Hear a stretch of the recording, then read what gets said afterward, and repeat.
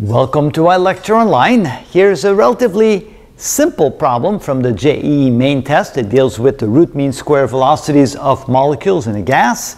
And notice the question goes as follows. The root mean square speed of molecules of a given mass of gas at 20 degrees Celsius and 1 atmosphere pressure is 200 meters per second. The root mean square speed of molecules of the same gas at 120 degrees Celsius and 2 atmosphere pressure is x over the square root of 3 meters per second. The value of x will be, and of course they put the answer in this format since we're not allowed to use calculators on the test. It makes it a little bit easier to come up with the answer. They do throw some information in there that maybe messes you up, and that information is that we go from 1 atmosphere pressure to 2 atmosphere pressure, and it turns out that makes no difference at all. That doesn't come into the equation, at least not directly. The reason is that the RMS velocity, VRMS, is equal to the square root of 3 kT over m if you use m as the mass of a single molecule and k is the gas constant divided by Avogadro's number, or it can also be written as the square root of 3 RT over the molar mass. But again, it's essentially the same equation, R of course being the gas constant.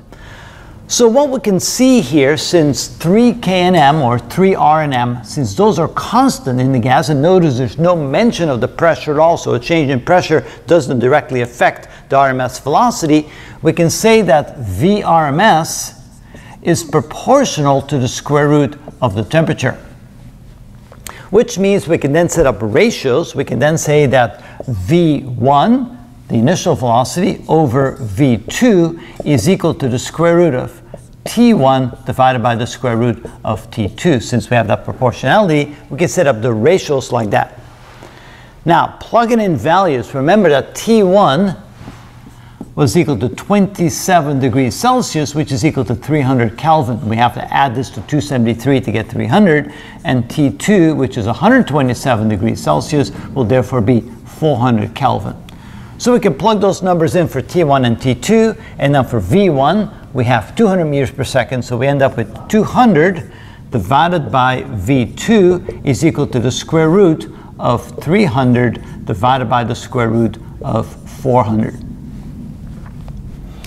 All right, now we can simplify that just a little bit by saying that this is equal to the square root of 3 times the square root of 100 divided by the square root of 4 times the square root of 100. Of course, this cancels out, and we're left with the square root of 3 over the square root of 4, or the square root of 3 over 2.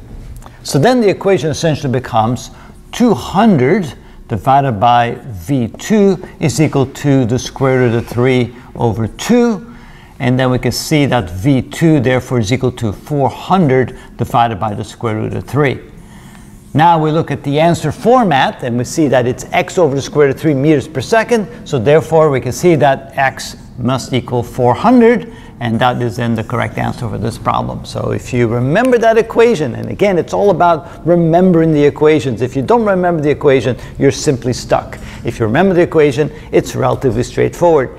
And I begin to see that more and more the lesson learned here is that you just simply have to memorize all of the equations associated with all the topics in physics if you're going to do well on this test. If you don't do that, you don't have much of a chance to do well on the test. So memorization of all of the equations, and then on top of that, memorization of some of the constants, the units of the constants, the units of the various components of the equations, all that becomes important as you're taking the JEE main test, as well as the JEE advanced test. So spending time on that to have all that memorized is a big deal for this test. And that is how it's done.